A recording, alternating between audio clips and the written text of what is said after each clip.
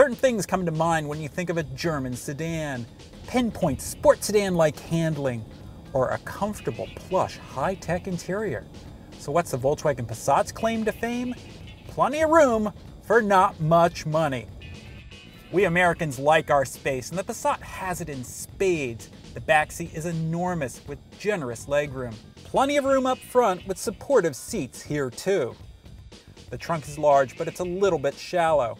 Conservative styling provides big windows and thin pillars, so that gives you good visibility.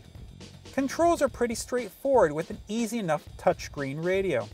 Volkswagen uses a multimedia interface with a dedicated cable. We just want a regular USB port like every other car.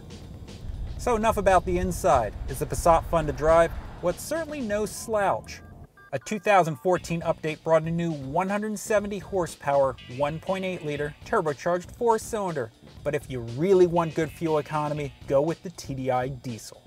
And Volkswagen's coming out with a new TDI engine for 2015 that will probably be even more efficient. And it stickers for about $27,485.